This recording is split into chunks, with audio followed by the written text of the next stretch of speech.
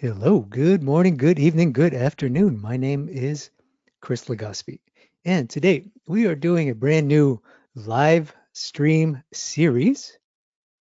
And this series is going to be focused mostly on design and specifically how to more about how to see versus how to draw and how to train yourself. So I'm going to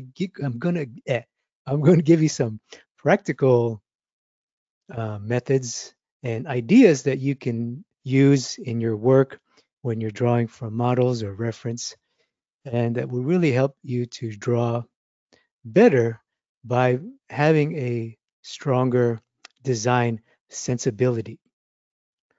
And the um, first lesson in this series I'm planning is observing shapes in heads and faces.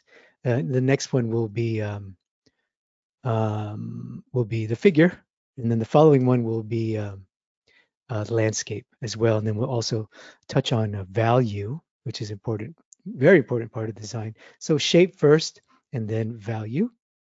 We're going to start with the definition of shape and contour and kind of where this idea comes from. And then I'm going to show you some of the tools that I use, the ways that I look at shape and look for shape. And then we're going to do some demonstrations and go through a couple examples, and then I'll talk about some homework and ways that you can improve. Let's begin by talking about defining the terms here. We'll quickly define what I mean by shape. Generally, when you refer to the shape of a head, you're thinking about the contour, which is the outer shape of the head. And another important thing about shape is that, or the contour, it also represents the amount of two-dimensional space your drawing occupies. As artists, as draftsmen, as painters, we working on a flat two-dimensional surface. So when we begin our drawings, especially if we're doing complex realistic drawings, which I'm sure if you're here, we all want to do these type of drawings. The knowing uh, knowing how much space our our heads and our figures are going to take up on our paper, on our canvas, is very important. So that's what I mean by shape. Generally, I'm referring to the contour. Now, obviously, there's the outer contour, and then there's interior shapes or interior contours. So there's the outer shape of the whole thing, and then there's interior shapes that we need to evaluate as well. And generally, I like to think of them as the major shapes first, the major shape, which is the general contour, which when you're drawing portraits and faces, obviously includes the head, the hair, and things like costumes or hats or whatever they may be wearing. So all of that would include to the contour, but then you have secondary shapes, which would be the shapes of the eye, even the unique shape of the hair itself is a shape, and then the shapes of the features, and then eventually you'll want to also become familiar with shapes of the shadow as well. But generally, there's two main shapes that we need to worry about at first, to address it first, define it first, which is the whole shape of our subject or for our drawing and painting, which is the contour, and the other major larger shapes for portraits. So that would be the shape of the face, and then eventually the shape of the features.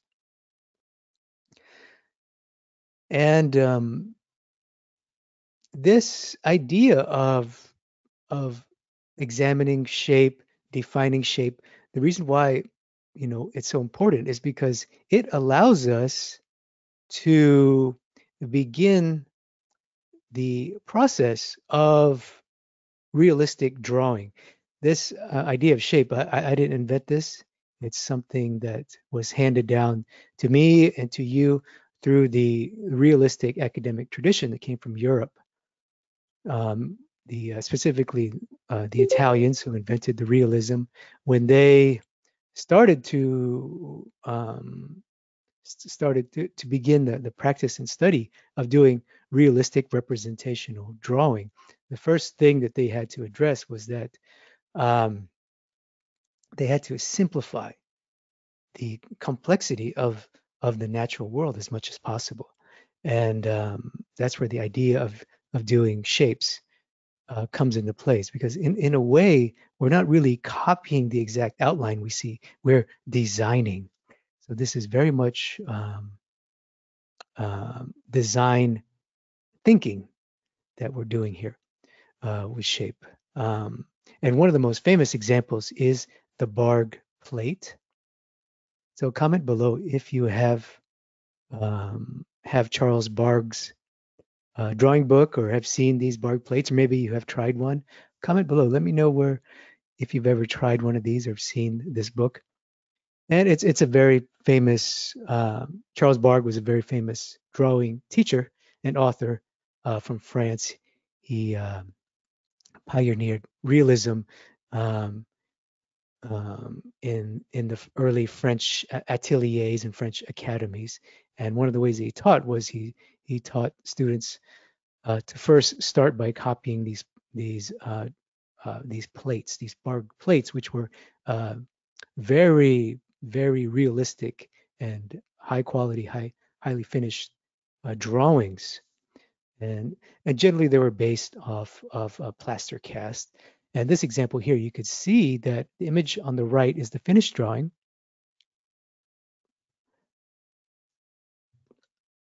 and the image on the left is what we call the block-in or the lay-in. And you could see the beautiful, clear, crisp outline is being followed here. You see that? Crisp, sharp. And notice that, um, you know, number one, there's lots of straights. Very interesting. Lots of straights and lots of semi-straights. And number two is that it's very, very simplified. Now, obviously, the drawing on the right is of a plaster cast, which is a simplified version of a human being. So it's an artist, another artist simplified a complex thing. But this just shows you that the how this science and this practice of drawing the shape, focusing on the outer shape when you begin the drawing, and then the secondary shapes. Remember, I mentioned the secondary shapes, so the shape of the face as well is a big part of realistic drawing, specifically the academic realistic drawing from the European tradition. And here's one more example of a Barg plate. This one's a little bit more complex. You can see, this, even though this is a drawing from a sculpture, from a plaster cast, it has very complex hair and things. And look at the beautiful simplicity we see, right? So let's just quickly look at the bottom. If you look on the finished drawing on the right, see the bumps and the hairs, right? Um, on the side of the beard. But look on our original lay-in, our block-in. Beautiful, straight, straight, straight, straight, straight. And that's what we want. That's what we're going to cover today. We don't begin the drawing like this. We begin with simplicity. And that's really why this drawing is important. That's really, the one of the lessons that the early academic realist discovered is that we cannot possibly match nature, copy nature. It's impossible. To get the highest realism in our drawings, it takes a design sensibility, and it takes simplicity, simplifying all the complexity of nature. So let's talk about some tools that we can use. These are just things that I do, things that I've trained myself to look for and to use in my drawings. So number one, let's look for the extremities. Extremities means the highest point, the lowest point, the leftmost point, the widest point, and the rightmost point. Um, Not sure if that makes sense, but um, so if we are starting to lay in our drawing and start to draw the the contour, right, the first major shape that we need to establish, we need to know is how tall is our drawing and how wide is our drawing and where does it all fit. So in this quick example here, just quickly look at the highest point. I think we could all see the highest point would be here, right? This peak of the hair. Everything else curves downward. The lowest point, um, well, not including the bust, but let's just say if it was the hair, this would be the lowest point. I believe that's where the hair ends. This might be a little piece, but anyway, assuming that this is the end of the hair, so that would be the lowest point of of the of the of the general outer contour. If you include not just the face, but the hair. So we're just looking for the major contour right now. So that would be the highest point, the lowest point, the upper and lower extremity. Now let's look for the widest point. So how far to the right on our canvas or paper does it go? Well, it's arguable. It could be this upper little hair curve, or it could be this one. But they feel pretty close. I think this one is probably the most, not by much, by a fraction of a millimeter probably, but in this example, so this would be the rightmost point. Now let's go to the leftmost point. Um, and I think it's clearly this little bump of hair right here. So this would be the left extremity. This would be the right extremity, or top or upper extremity and lower extremity. So I hope that makes sense. The That's the first thing you look for is the extremity, is how far we go, how low we go, how to the right, and how far to the left we can go. And this is really helpful for placement. Okay, next let's talk about corners. So what are corners? The idea of corners is quite strange because corners really is in a geometric sense.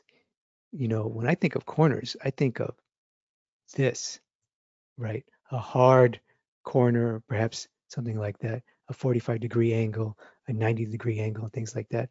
So now we know that in order to have a proper corner, you need a straight line, and straight lines don't occur on organic things, definitely don't occur in human beings.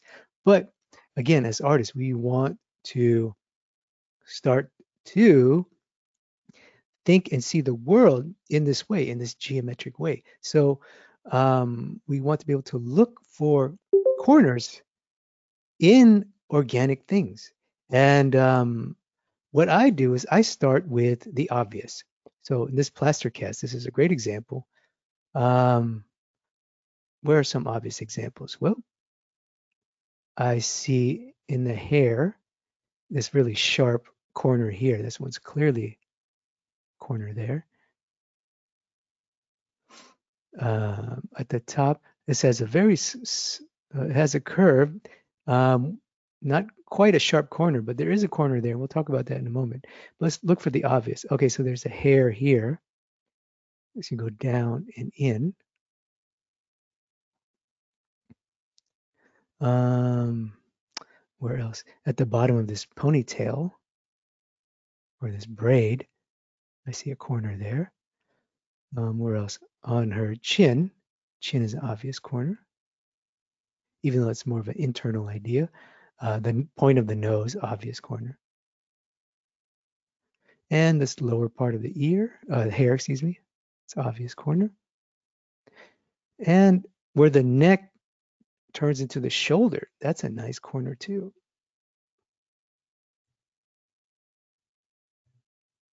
Now it's not as obvious. Of course, there's a curve there because it's a human being, but we can make it a corner. We'll talk about ways how to draw, how to handle curves. Um, but that's just some obvious corners that I see. You may be able to see more. This little one here, and we'll look at some more examples. But generally, the first thing I look for are corners, and I start with the obvious corners. Now let's talk about um, direction change. So another way that I look for the contour or the shape is direction changes. And um, direction change also happens at corners, so that's one way to look for them. So let's begin with that, and then we'll look for some more subtle ones. So let's see. The first one that pops into my head is the nose, because that's a sharp corner, very sharp.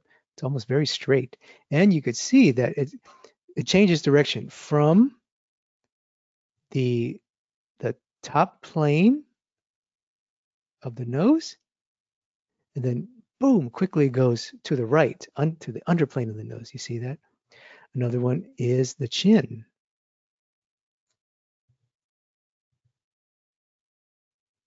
Front plane of the chin, underplane of the chin. So that's a direction change. Um, we also have one from the top plane of the head. Now it's a curve. We'll talk about curves in a moment, but you see how the nice curve goes from top plane and then changes direction to the back of the head, goes downward. You see that? Top plane and then changes direction. And it changes direction nicely at this core shadow, which is a great way to look for corners if you have this kind of lighting. So that's a nice direction change happening there. It's a nice corner. And of course, in a way, it's almost you can say it's two direction changes. There's a little bump there, a curve there, and then it changes direction and it goes down. It clearly goes way down. And there's another one from the downward movement of this fabric to the shoulder. You see that? Mm, nice corner there. Obviously, here's one here, a direction change here, but that's part of the sculpture. But that's another good example. How about in the front? Does it change direction from the front plane to the top plane? Yes, it does. I would say it's right about here. It goes from here and then changes direction. And of course, there's a nice curve, but that's a direction change. So we already got the beginning of a nice drawing, right? Once we understand these direction changes. Here's one at I just caught this at I believe it's the breast here. Front plane and then boom, underplane. Makes a nice corner. Direction change makes corners. So they do work together. That's another way that I look for the outer shape or shapes in general. Now let's talk about how to draw curves, and it relates to straights. Now, first of all, you might be wondering, why would you want a straight? Well, remember that what we are trying to do as realists is to represent the natural world. The natural world is extremely complex. Therefore, in order for us to have any chance of getting it right, getting it to look good, look decent, we got to simplify. Remember that earlier Barg example where we saw the beard, right? The beard was like this, but the artist chose to, right, in the early lay-in, make it a total straight. And that's sort of what's happening here. Sort of what's happening here. You can see that straights come into play because what at first we need to know how much space it takes up and we need to know its contour. So if something is complex or it has curves, we need to also turn them into straights. And straights are useful for many reasons. Number one, it's just it's an easier tool to measure with, a straight line, much easier to measure with than a curve. And then straights, a lot of ways, straight lines, straight marks are easier to draw. We're all trained, or hopefully we're all trained, if you're not now, to do these kind of marks. But curves, right? They take a little bit more dexterity. I mean, look how bumpy my curve is. I'm using the computer here. So um, straights just make our life easier.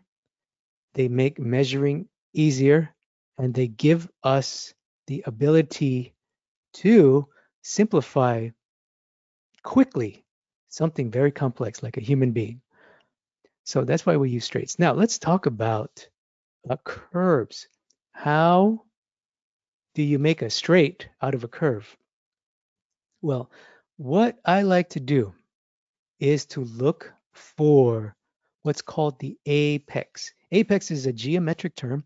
Comment below if you any math people out here. I don't. I'm not sure if any artists out here.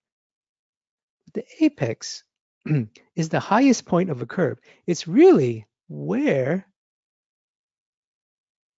the curve changes direction, where the curve starts to turn from another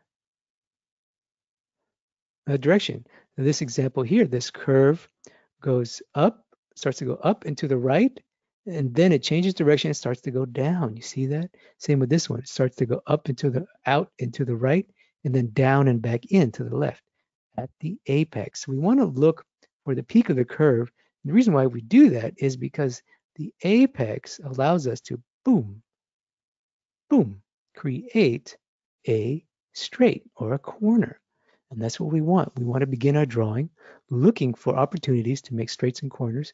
So let's examine this guy here. This has a beautiful curve at the top of his head. Where is the apex? Comment below. Where is the apex? Do you see it? It's the highest point in the curve. Remember, we want to look for the extremity. So I would argue the apex is right about here.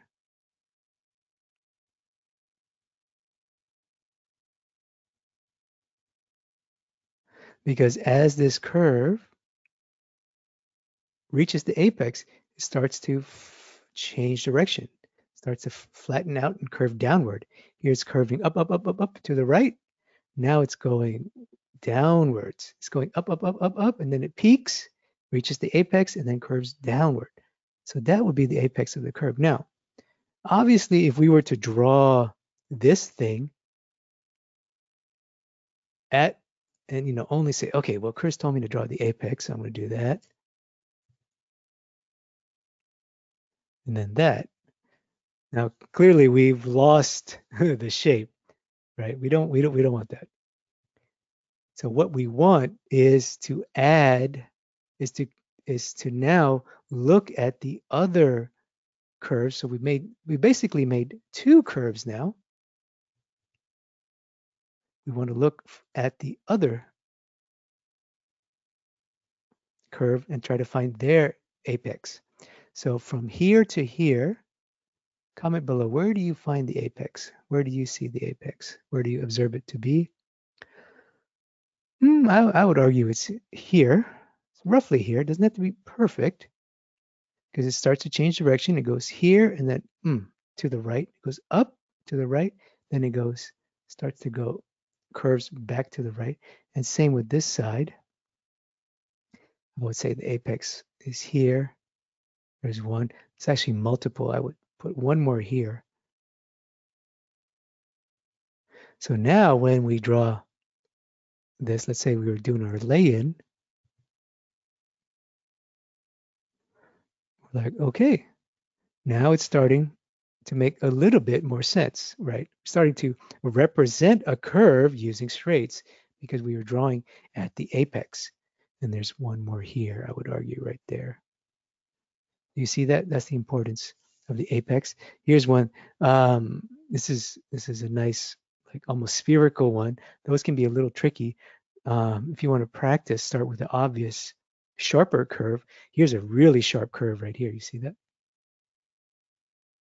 Right? And where do you see the apex to be? It's clearly here, right? It goes to the right and then starts to go down and to the left. So that would be a clear boom, boom. You can even put one more here to represent the underplane. It is also there right here. So that's the apex, two apex in that curve. Let's see if we can find one more in this example. Um, Not really. This is quite straight. If you notice, lots of straights from the head, from the brow, right down to the uh, the beard, very straight, and from the jaw, the beard, where it meets the jaw to the point of the beard, very straight. Boom. Um, well, here's a curve that has an obvious apex. This this shadow, this brow socket, eye socket with the brow. So a very obvious curve, clear apex right here. Changes direction. Boom, boom. Now we have another curve. Just looking at this bottom. Let me zoom in real quick here. So looking at this bottom, we can see a nice, beautiful curve. So I would say to represent it, we're going to need at least two apexes. So first, I would say let's look for the obvious, most obvious one. Clearly, is a movement down, and then it starts to go to the left, right? And that's the clear apex there. And then it goes from the left and starts to curve up. So now we have more of a natural curve. What do? Well, we find the apex of the curve. The curve goes down, up and to the left, and then starts to curve up sharply, right? It does change direction at a curve. So where is the height of that direction change? The beginning of it. Well, you just make your best guess. I would say it's right there. And then now we can represent that eye socket and cast shadow. So that's the importance of finding the apex.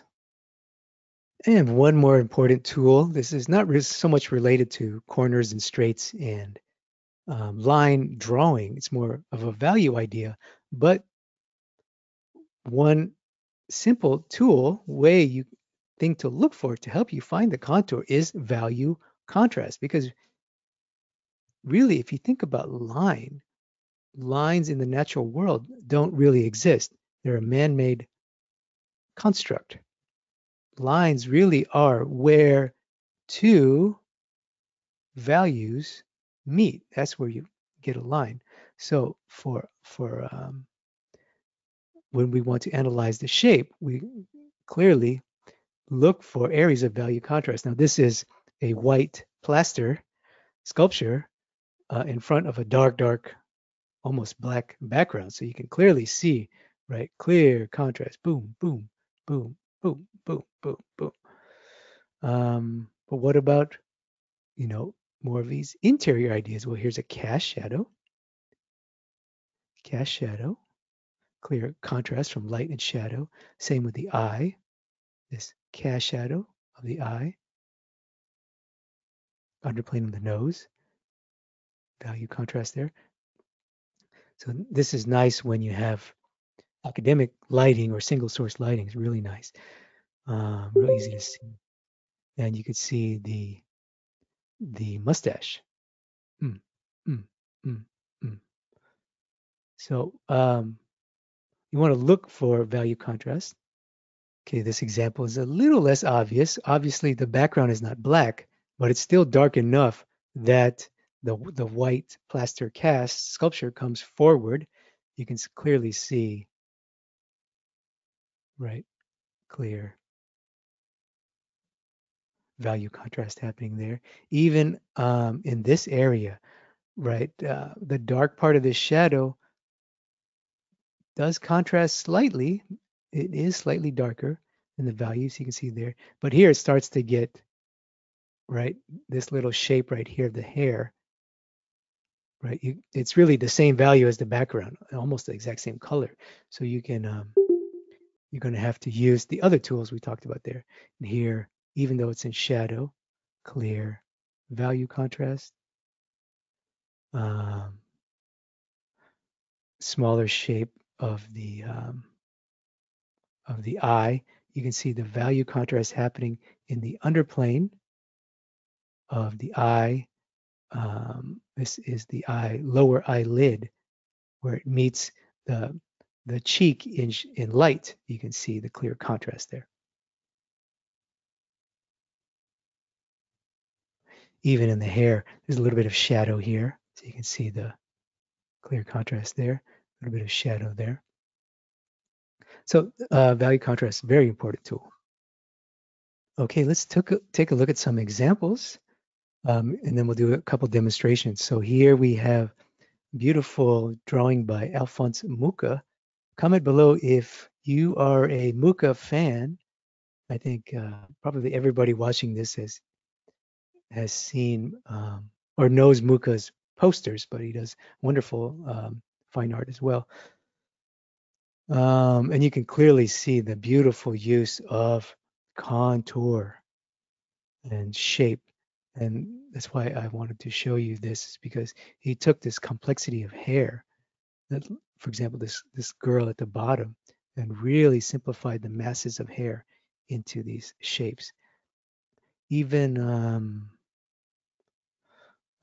these are much more obvious uh, in this profile view, much more obvious here.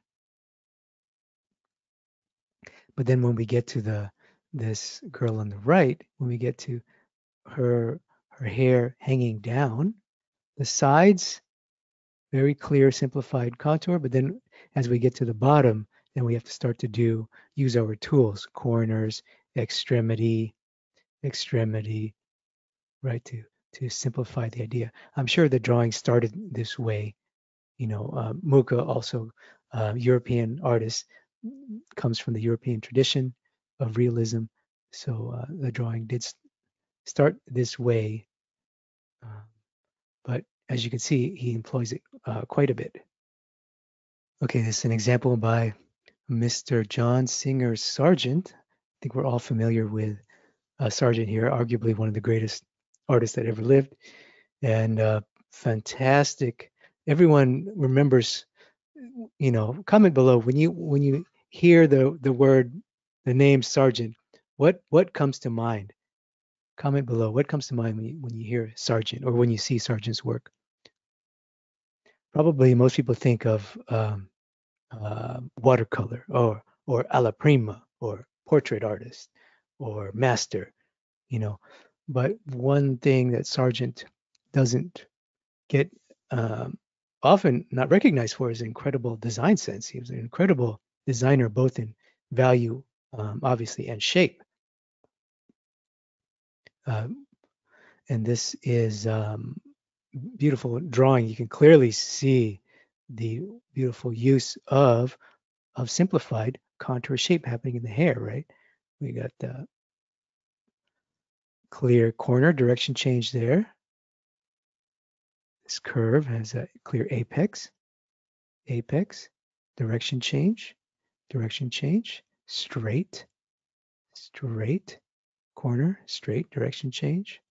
In the face, we have straight, subtle direction change. The chin, you could argue the chin is very, very pointy. So you can argue that, you can, that becomes, it looks like the Joker now, looks more stylized. So you have to add the, add a little tiny um, two apexes to that.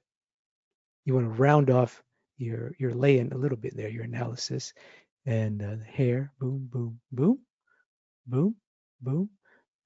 Beautiful sharp curve has a clear apex there, corner, corner, corner, corner, corner. Notice I just simplified uh, this. You could argue it's two, but I think it's more elegant to make it one, two straights, straight down, corner, direction change, corner, direction change, boom, boom, boom. And then when we go to the hair, right, we have a beautiful curve, but we know every curve must have an apex. Boom, beautiful curve. Every curve must have an apex. Boom, boom, boom, boom, boom. Now, let's look at the neck here. Boom, the curve of this collar. Boom, beautiful curve happening here. You could argue that it's just really a relaxed straight. I don't want to say it's a curve, but in my mind, it's a relaxed straight. That's another way. Just like this. This is clearly not a super straight line drawn with a ruler, is drawn freehand, but you could argue that it's a just a nice relaxed straight. It's a straight with a little bit of curve. So, um, but yeah, so this is the contour analysis of John Sargent. So this is a great homework exercise. Well, Muka would be another great choice as well. Okay, here we have a male head. Um, so let's put our tools to use. So first, what is the upper extremity, lower extremity, right extremity, leftmost extremity? Upper extremity, I would argue is this point of the hair to the left, excuse me, to the right. You could say it's this peak of his hair, or it's the jaw, the apex of that curve of the jaw. Lower is clearly the chin. The left, could be the ear, could also be the hair. I would say it's the hair. Okay, for sure the hair. Take that back. All right, so now we have our extremities. Now let's begin our analysis. Let's look for, first let's start with the obvious. What's obvious? Well, the ears has a nice obvious direction change, right? Here, and then boom, changes direction down. And then from here, changes direction from the left side to underneath the underside of the ear. That's one. The neck, it's a clear, obvious corner. Neck to the collars, jacket collar. Now on the right, we have an obvious one. This one's pretty sharp, pretty obvious. This hair can be, we can go straight. We don't have to remember like the beard and the bark plate. We don't have to draw every little strand. We can just shoop, cut right through it like a knife. The space is more important. The details come later. Oh, here, I see a little obvious one here. There's a nice straight happening here, and then it changes direction. When I mean straight, it's clearly organic hair. But if I go from this point, if I go from this point to this point, I see a clear straight. I don't need to worry about all the little hairs, right? So that's the obvious ones. Let's start to straighten out our curves. So now we're just left with curves. So we got a nice curve of his hair here, right? So where would the apex be? Well, you could argue that it's roughly here where his part would be.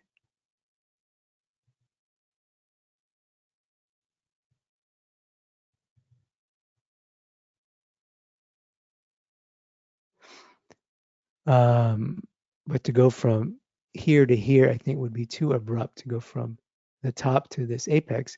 So I'm going to add one more curve. So take this curve and add an apex, and that'll be roughly here. So now I feel confident making that connection. And then from here to here, I feel confident going through all the hair details. Well, I take that back. Take that back. Maybe I can do one more. Here's a nice clear apex because it goes from here and then to the right. It goes from there and that subtle direction change. The face, you could go from the hair to the apex of the cheek fairly easily, curve down to the jaw. From the jaw, there's the apex. The jaw to the apex of the chin. There's a curve in this chin, but there's a clear apex. So we can definitely simplify that. From here, I would say right where my line ended up, that's kind of the apex there.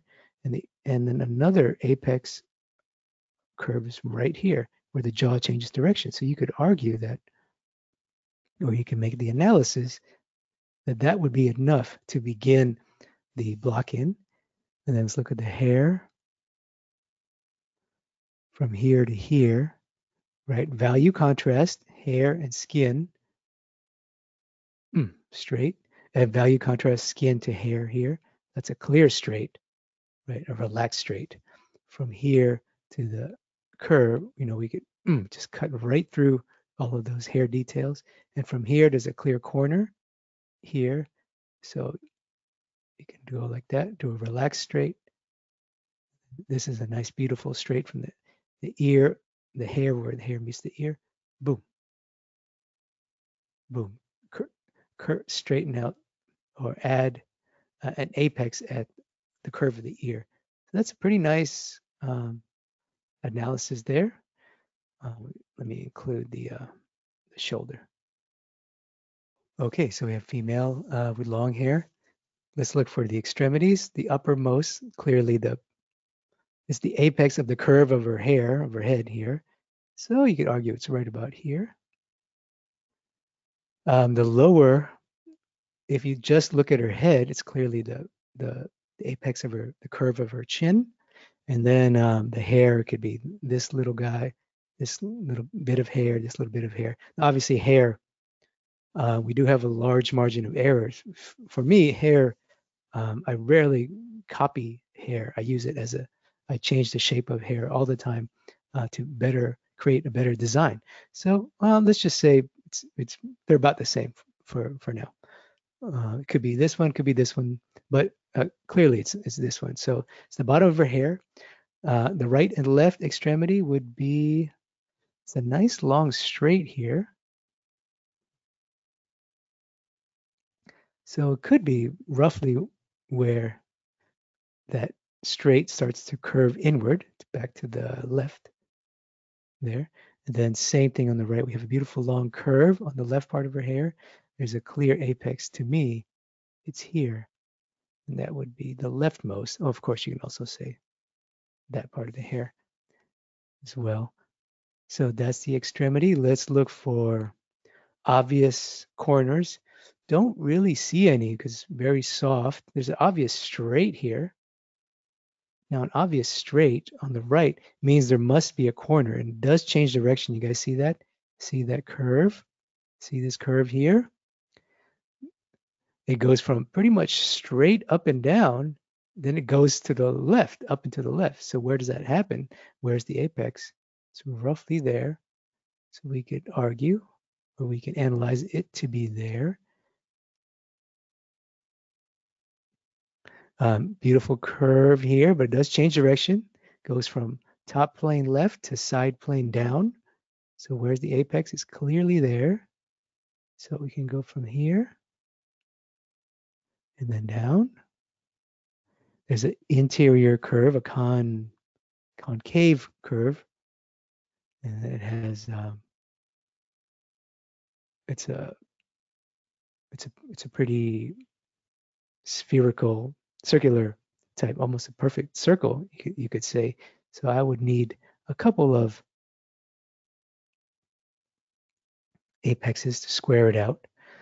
Then the lower part of the hair, I'm just going to ignore this hair. Remember, like the Barg example, goes from here, this little wispy bit of hair. To me, it's a corner because it's an obvious straight. Obvious straight must have corners. So the bottom is fairly straight. I'm just going to design it like that, really cut into it. We have a lot of stuff happening here. What do? Do we go like this and go crazy? No, I think the best solution is the most simplest solution, especially at the beginning. I'm going to group all of this, these little wispy hairs, go to the apex where it changes direction, and then come back down and to the right. Let's look at her face now. So the clear straight underneath, the curve of the chin. That happens because the curve of the chin looks like this, right? Well, there's two apexes. If you follow the straight,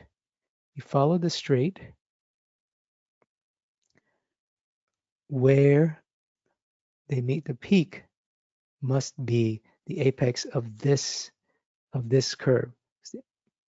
The apex of this curve is here, but if you from the middle, if you draw a horizontal line through the middle, a straight from there to there will help you find the apex.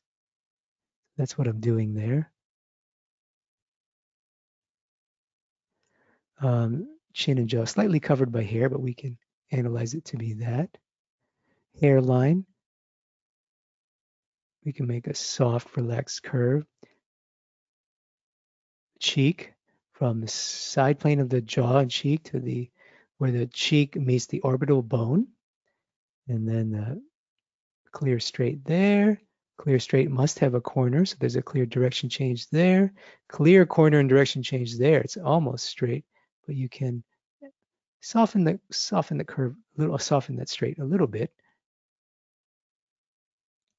and that's pretty much our analysis of the major contours there, the outer contour and then the contour of her face. So that's in this lesson. I want to thank you for joining me. Um, the replay will be available on YouTube. And if you do any drawings, please share them on social media or share them in the comments. Make sure to tag me. And if you found this video helpful, definitely share this video as well. And I will see you in the next live stream.